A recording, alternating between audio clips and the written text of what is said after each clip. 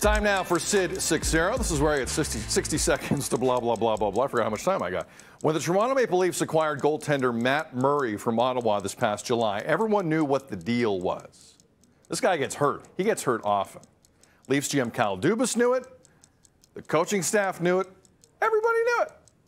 However, the Leafs were confident in what they saw during medicals. We're comfortable with the risk, they said. Well, guess what? 4 days into the season, believe it or not, the risk has arrived. He got hurt. This video was taken during Saturday's morning skate by David Alter of Sports Illustrated Media Group. Murray suffered a groin injury mere minutes into this skate, talked to the trainers for a couple of seconds and came off the ice. He'll not miss at least 10 games. Toronto placed him on long-term injured reserve. The good news is that the Leafs now have some roster flexibility.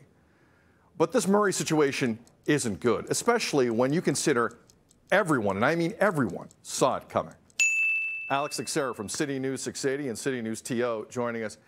Al, there's no real shock in this, but 4 days into the season, is there some shock in this?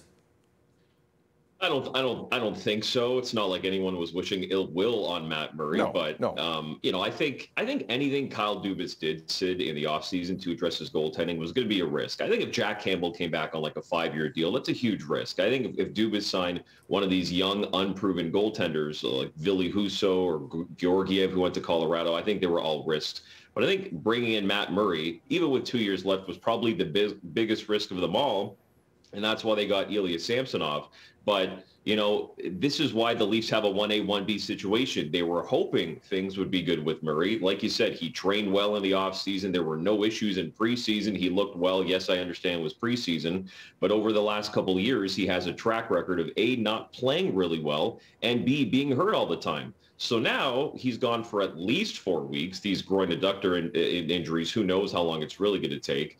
But Ilya Samsonov, you know, might be not the most important player on the team right now, but I think the one we'll be focusing on the most, because now if he goes down or if he starts playing well, there is some serious trouble in Leafland. Oh, no doubt about it. But I did find Saturday, Alex, interesting in that, you know, when a goalie's in a competition, it's sometimes easy to see them kind of rise to the occasion because you have to, and the pressure on being the number one person isn't there.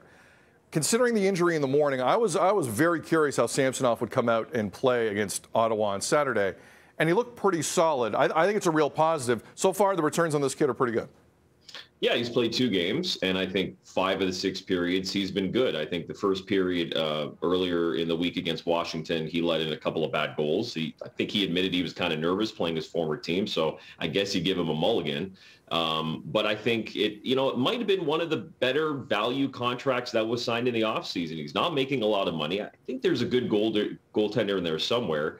It wasn't a great year for him last year, but I think the one thing we don't give the Leafs enough credit for is how good they were defensively last year because of how things ended, which I totally understand. But, you know, I think putting him in this environment now, where literally said 4 games in, he's the guy. He's the guy, and he thought maybe all year he would either be battling for the number 1 spot or maybe he would lose the number 1 job to Matt Murray, because you kind of got the feeling the Leafs, if everything went well, they would prefer that Matt Murray was their guy, right? And I think Samsonov's not a dummy. He knew that. But, you know, 4 days into the season, he's the guy. You know, the Leafs don't have a lot of back-to-backs coming up over the next month and a half, so he's going to play most of the games. And they just need him to be good. They don't need him to be a top 5 goaltender in the National Hockey League. We've seen a lot of teams go through a long playoff run with good goaltending. Look at the Avalanche last year. That's probably the best example. So right out of the gate, Sid, he's the guy. And if he plays well over these next 4 or 5 weeks and Murray comes back, it's going to get pretty interesting in Toronto. By the way, I know I'm biased because we may be related. Actually, we are related. I don't know why I said maybe. We are related, Alex and I. Is there something I don't know that you haven't told me yet? No reason for me to say that. Okay. I don't know why I said that. I'll call Mom later. No, Mom, we're good. Don't get mad.